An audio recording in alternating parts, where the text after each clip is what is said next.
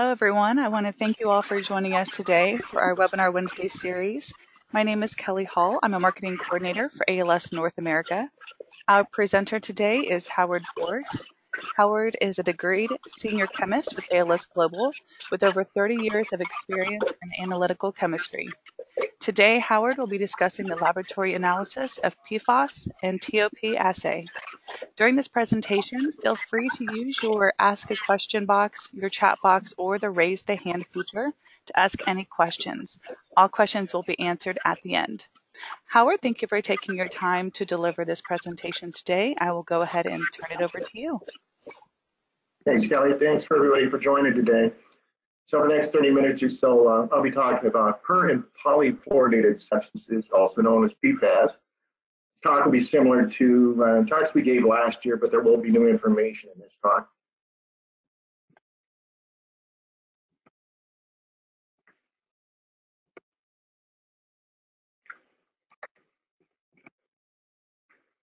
So agenda, I'll give an overview of these compounds, talk a little about chemical structure, where and how the compounds are used, why they're of environmental concern, a general overview on their toxicity, something on transport, current government regulations, and basic information on analytical techniques, and then a little bit about TOP assay.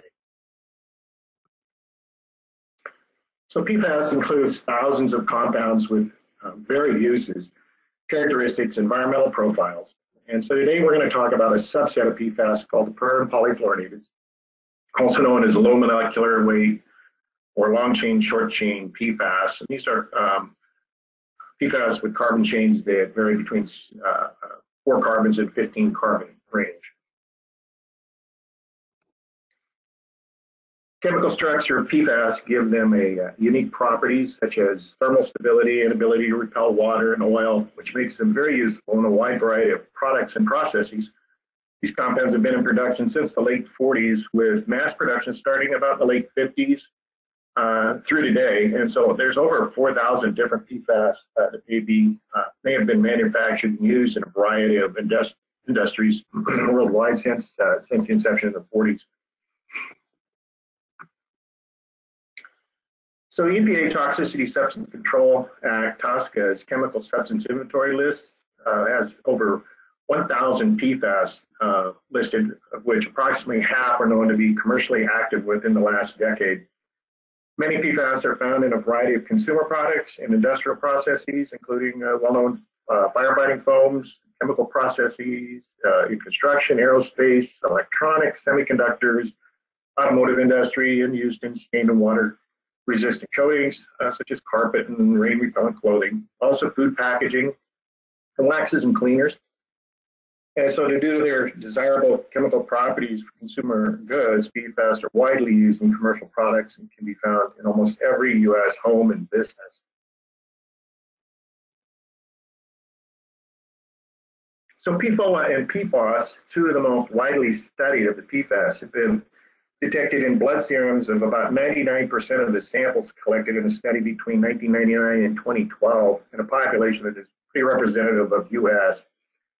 Most recent studies suggest blood levels of PFOA and PFAS have been decreasing since some U.S. manufacturers voluntarily phased out production starting in about 2004. These compounds are composed of an alkyl chain where all of the hydrogen atoms are replaced with fluorine atoms to make a hydrophobic linear carbon chain. And then that is bonded to a hydrophilic water-loving functional group of carboxylic acid, sulfonic acid. In the environment, most PFAS are found in their ionic state, as shown here. PFOA and PFAS are what we call perfluorinated PFAS, meaning they're all of the hydrogens on the tail have been replaced with fluorines. And then down below we have an example of a fluorotelmer A2 FTOH, and you can see that the tail and the head are separated by a carbon-hydrogen link. So these would be called polyfluorinated compounds.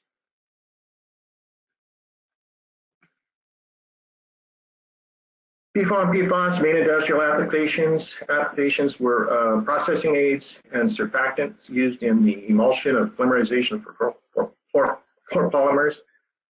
Stain repellents for fabrics, as we said, as surface activating agents, used in a variety of products, such as the firefighting foams.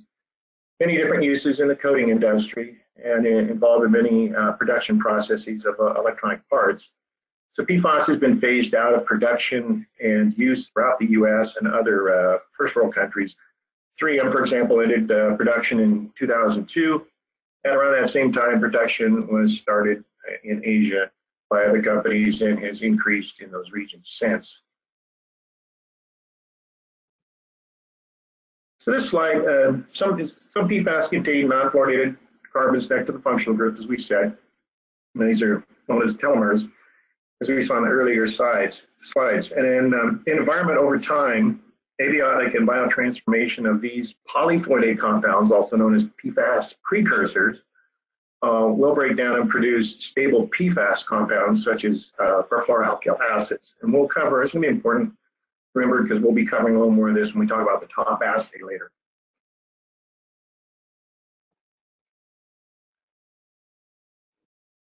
So environmental concerns, persistence, the CF bond is a short, very strong chemical bond. Thus, many PFAS are highly stable and resist typical environmental degradation, including atmospheric photooxidation, direct photolysis, hydrolysis, microbiological degradation. In the environment, some anionic forms of PFAS are water soluble and can migrate from soil or sediment to water and be transported long distances. Bioaccumulative, the C8 and the higher carbon chain PFAS bind to proteins in the blood and liver and not adipose tissue. And C6 and lower carbon chain PFAS are more water soluble and appear to not bioaccumulate and get passed out through urine and feces in humans and animals. The bioaccumulation potential increases with the length of the carbon fluoride chain. Studies have found PFAS in the blood of samples of the general human population and wildlife worldwide, with higher levels found in around industrial areas, which kind of makes sense. PFAS is PFOA has a half-life in the human body about 2.3 years. In regards to adverse human health effects, some studies suggest PFAS may have effects on human health by increased liver weight and size, interfering with cell function, responsible for maybe thyroid disease, low birth weight, high cholesterol. PFOA has been reported to be linked to kidney and testicular cancer, but then other studies conducted are inconclusive as far as the PFAS human toxicity. Most available toxicity data are based on laboratory animal studies, but there are also several human epidemiological studies of PFOA and PFAS. Exposure to some PFAS above certain levels may increase the risk of adverse health effects, while many of the same effects are observed for that family of PFAS chemicals. So it kind of appears that different adverse effects may be dominant in different PFAS. So EPA plans to continue evaluating toxicity information for PFAS. Critical information is going to come from investigation whether the exposure to structurally similar PFAS result in similar health effects.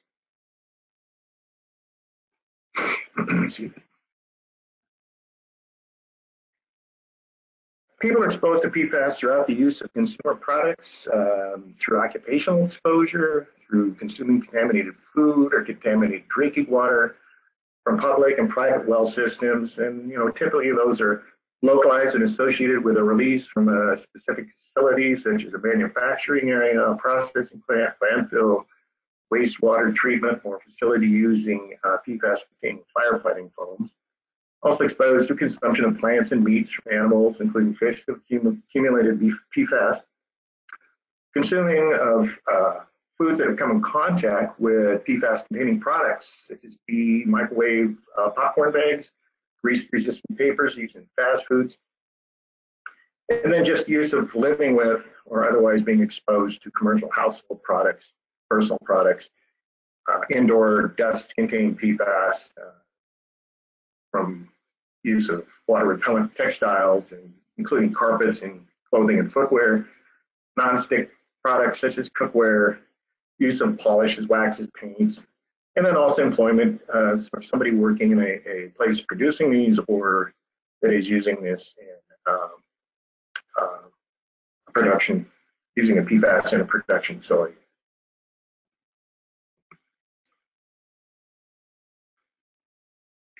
So PFAS enters the environment through several ways: emission releases from manufacturing processes via the air or waterways or solid waste. Everyday use of PFAS-containing products adds to sewage systems, where some are dropped out in the sludges and biosolids, and some will pass on through the treatment plant into the waterways. Land application of biosolids is common and potentially could be a pathway for reintroduction of PFAS into waterways. Landfill leach can also be a path for reintroduction of PFAS into the environment. So there's many different per- and polyfluorinated substances in aqueous film-forming foams, or AFFF foams, used in firefighting and firefighting training areas on commercial and military bases around the U.S. And these areas are of significant interest, being that the military accounts for about 75% of all AFFF, these aqueous film-forming foams used.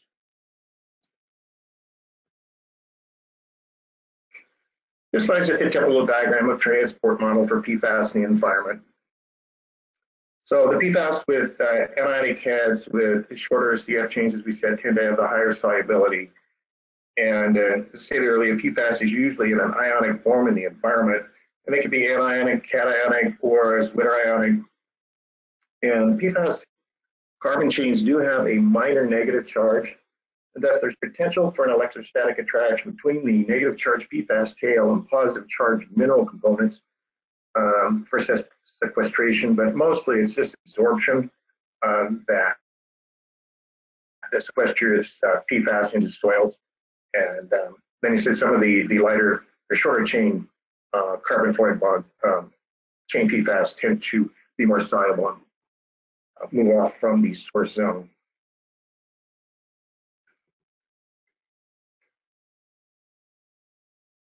So regulations. In May of 2016, as probably everybody knows this, EPA established the drinking water health advisory level of 70 parts per trillion for PFOA and PFAS. And when found together in water samples, the combined concentration is compared against 70 ppt. So EPA plans to release a toxicity assessment for GenX, which is a replacement, we call it replacement PFAS, and perfluorobutane sulfonic acid this year. And the draft was out for comment this year and was closed in January. Out last year, really, and closed in January. And so toxicity values for 5 other PFAS are under development as well. So EPA will propose a regulatory determination for PFOA and PFAS in 2019 and have that for public comment. Regulatory determination is the next step in the Safe Drinking Water Act process for developing a national preliminary drinking water regulation with MCLs in place. So EPA also intends to propose nationwide drinking water monitoring for PFAS under the next UCMR monitoring cycle, which will utilize new methods available to detect different PFAS and at lower minimum reporting levels than previously possible in the earlier UCMR monitorings. So as part of this process, EPA will intend to solicit input this year and issue proposed drinking water monitoring rule for UCMR 5 that will begin in 2020. EPA has initiated the regulatory development process for listing PFOA and PFAS under surplus hazardous substances. So a hazardous substances designation under CERCLA provides more options for the federal government to facilitate use of response and enforcement of PFAS release. So the states, several states are taking action related to PFAS, including product labeling, consumer product laws, chemical action plans, listing selected PFAS as hazardous waste or designated selected PFAS as hazardous substances through state-specific authority, and developing standards and guidance values to limit concentration of PFAS in groundwater or drinking water. PFAS can be considered pollutants under the Clean Water Act, and states can use the NPDES permit regs to control discharge from point sources containing PFAS into receiving waters, including sources of drinking waters. So to support states in managing their water quality, the EPA will evaluate, develop of ambient water quality criteria under the Section 304A of the Clean Water Act.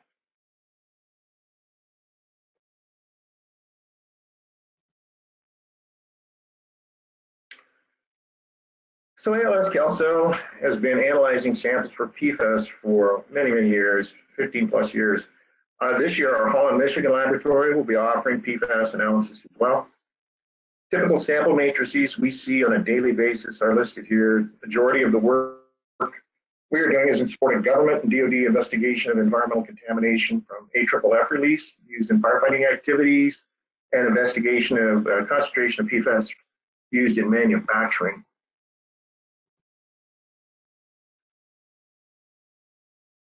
There are published methods for PFAS analysis. Best known is one is EPA 537 Rev 1.1 for drinking water.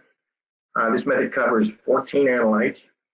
On November 2nd of last year, EPA published a updated method for 537 Rev 1.1, and it's called EPA 537.1. The revised method includes 4 additional PFAS. These are the replacement PFAS called GenX. There's Adana, and then 2 components that fall under the F53B PFAS. And as I said, these are going to nickname the replacement PFAS due to their shorter carbon chain developed to replace the longer chain perfluorinated compounds. There's also a DoD QSM 5.1 Table B15 requirement that you must follow if you're going to be DoD certified to do PFAS analysis for under your DoD certification. ALS, like I said, 15 years ago, developed an in-house method. Before these methods were published, we use a method that's this method for non-DoD and non-drinking water work. The in-house method pretty much kind of follows what the DoD method requires, but our final reports look a little different. EPA is working on new methods that will be under SW 846. So there's going to be EPA 8327 and 8328. And I've heard that they may be splitting 8328 into another one called 8329, but I haven't confirmed that. But the 8327 is a direct inject LCMS method for screening of surface and groundwaters and wastewaters. And 8328 is going to be a solid phase extraction isotope dilution method for non-potable waters and soil and sediment and waste. And last information I had that was that 8327 was in method validation and 8328 was still in draft form at EPA.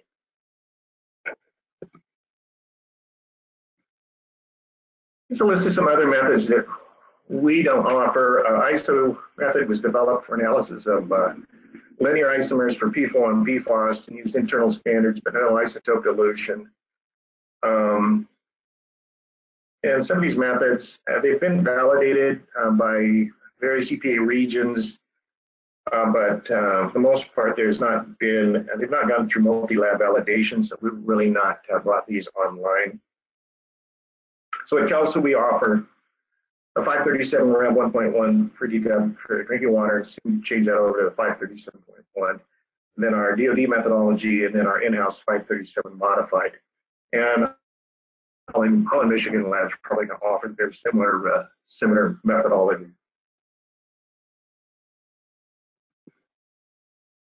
And just a little bit on prep. Water samples, we take 250 mils, we adjust the pH, acetic acid, and then these will go through a solid phase extraction using a particular StratX LAW cartridge, and then the cartridges are cleaned and we elute the analytes, and then these will go on to viral carb cleanup if needed, or even some concentration steps, and then on to the LCMS MS for analysis. And all of these use isotope. All our water analysis, except for drinking water, use isotope dilution analysis. Drinking water to the 537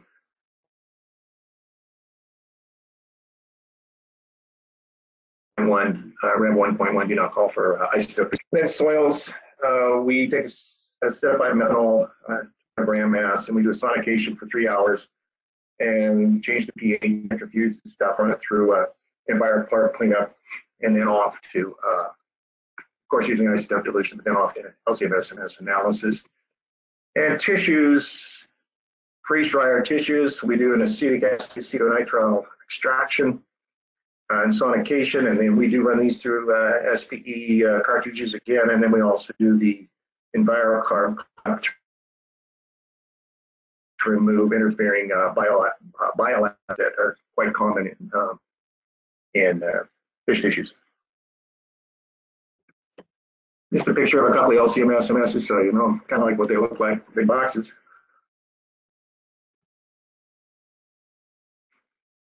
Following 5 slides list other PFAS that ALS Kelso currently analyzes on a routine basis, and I've kind of separated them out by functional groups. So here we have the perfluorocarboxylic acids with carbon chains from 4 to 14, people perfluorophthanoic acid, etc. The next group, perfluorosulfonates. And this side is our perfluorooctane sulfonamides and sulfonamidoethanols and acetic acids.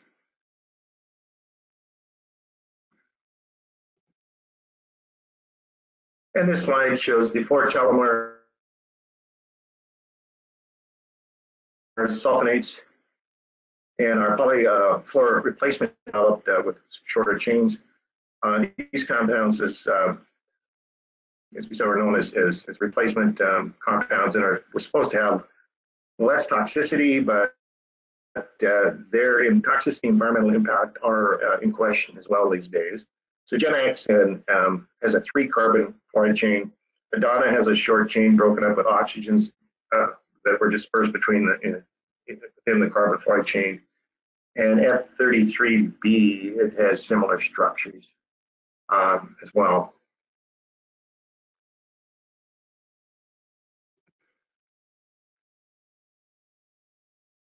There's additional PFAS that are soon to be added to our list. So what's going on at EPA is EPA and its research and development contractors are using non-targeted analysis to ID new and other PFAS analytes in the environment. And most of this work's being done by LC time of flight or LC QTOF time of flight mass spectroscopy. And these systems give a full mass spectral data, far more extensive than what our targeted MSMS systems do. So they get a much larger dynamic range with lower sensitivity, and are able to ID structures and determine what other PFAS compounds they're finding in the environment.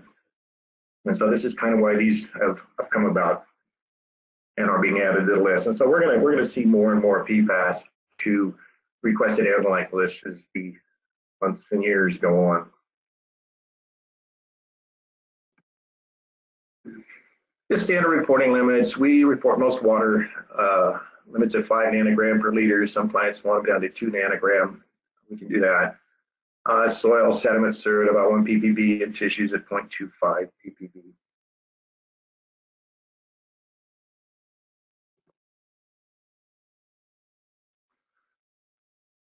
So total oxidizable precursor assay, or the TOP assay.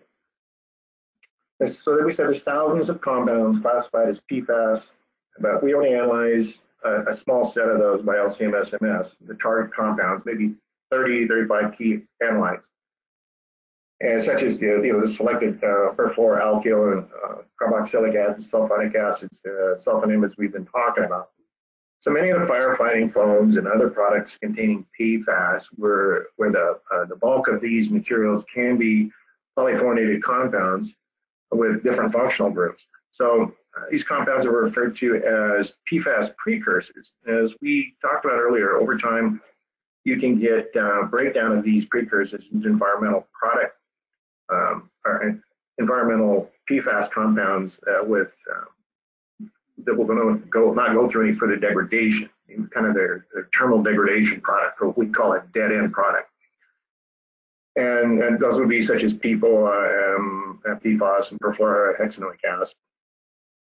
So you get an idea on the concentration of precursors in a product or soil contamination, water contamination, say at a source site. A sample will be analyzed by TOP assay. So the assay it's a pre-treatment method that utilizes hydroxyl radical produced under heated alkaline conditions to oxidize the precursors to a perfluoroalkyl carboxylic acid. These analytes can then be extracted and analyzed by traditional PFAS analysis. So we were converting the analytes we don't analyze for into ones that we do analyze. So water samples are diluted with aqueous solution of sodium hydroxide, potassium persulfate. The samples are then incubated in a sealed container at 80 C for 80 degrees C for about 6 hours. Solid samples, we do an extraction with methanol and then take that extract down to dryness and then bring it back up and go through the oxidation step. Prior to oxidation, the samples are spiked with an isotopically labeled precursor, so we can measure the oxidation efficiency. So if full oxidation occurs, the labeled precursor should be non-detect when we analyze the samples after oxidation. You can also add labeled perfluorinated compounds, the dead end compounds, such as labeled PFOA, to show that there is no degradation of these compounds during the oxidation step. So here's just results of some studies we've done and work we do. And so what we got going on here is spiked water and soil analysis shown on the slide here. Indicates greater than 90% of the spiked perfluoroalkyl sulfonamides and 4 telomeres acids were successfully degraded by the oxidation procedure. So what and then our recovery of our isotope label precursor was less than 5%. So we got really good oxidation here. So what we see is, here's what we spiked our far left, and hopefully my mouse is showing, is what we spiked with concentration, and then this is what this is for the labeled precursor to determine how well our oxidation step is going on. And we got 0 recovery, or less than 5% recovery. So it shows really good degradation. Then the precursors are the green back here in the center. We spiked with those and then did our oxidation step and did the analysis, and they are all gone.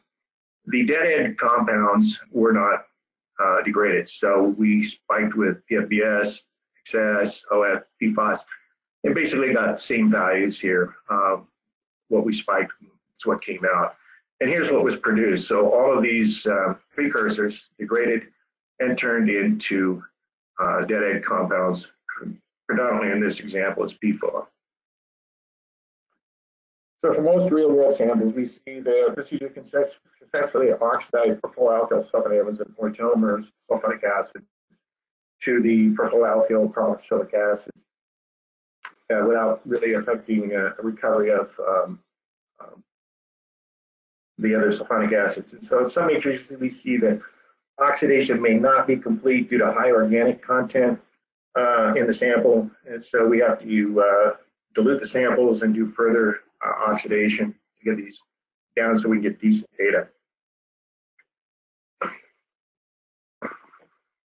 So EPA just last month published this doc, EPA's per and polyfluoroalkyl substance PFAS action plan.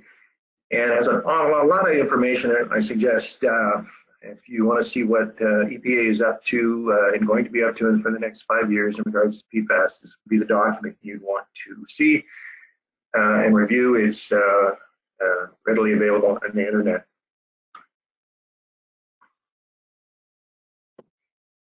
That's it for today. Any questions?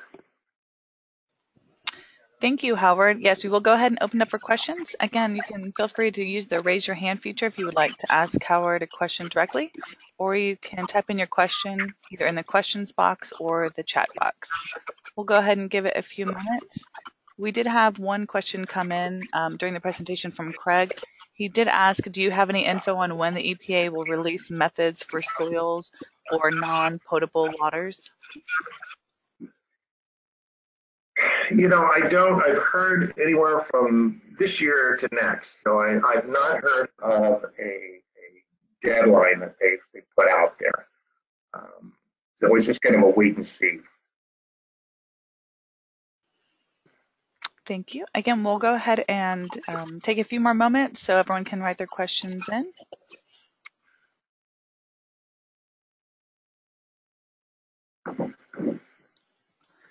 While we are waiting, I did want to just let everyone know that we do record these webinars. We post them on our ALS website as well as our YouTube channel.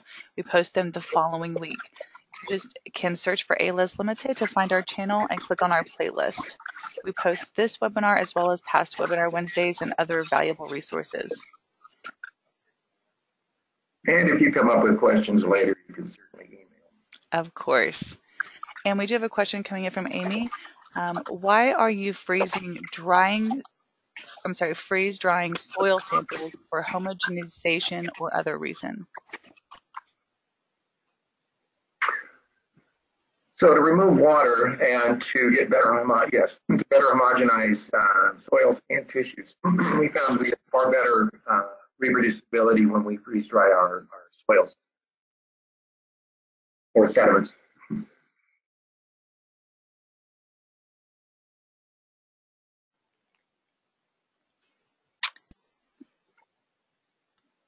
I don't see any additional questions coming in, but yes, Howard's information is listed here.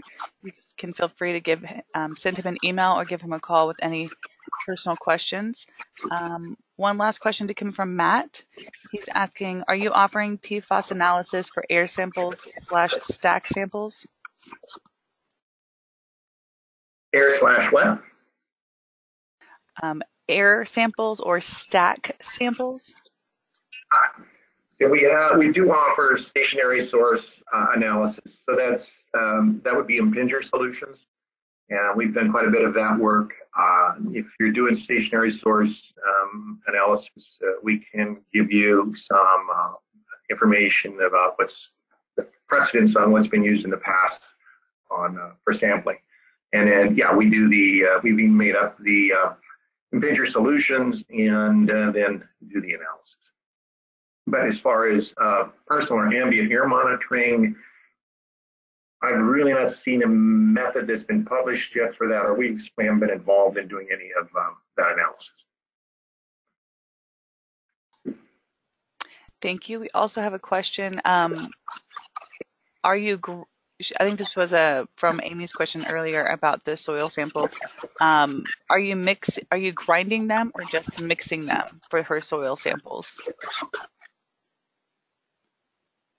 Yeah, I mean, well, before freeze drying, well, we're not going to. It all depends on what the client wants.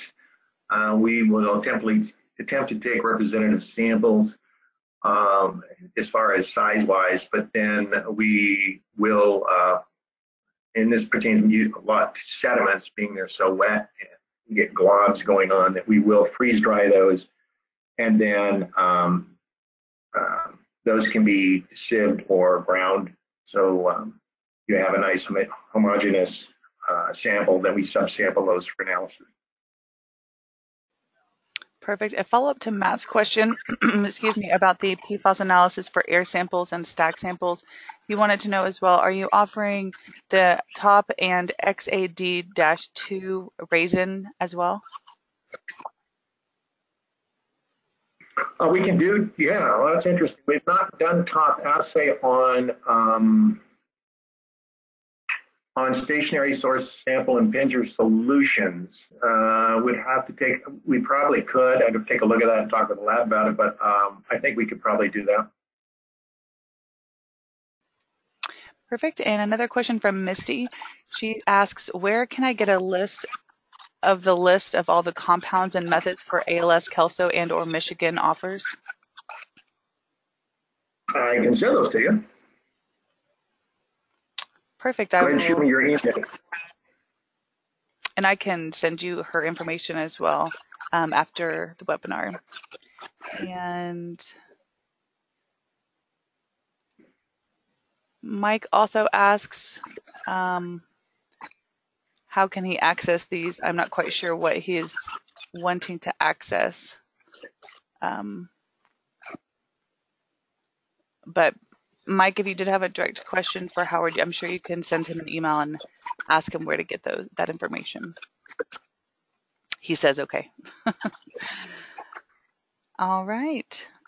I don't see any additional questions coming in and no hands are raised, so we'll go ahead and close up.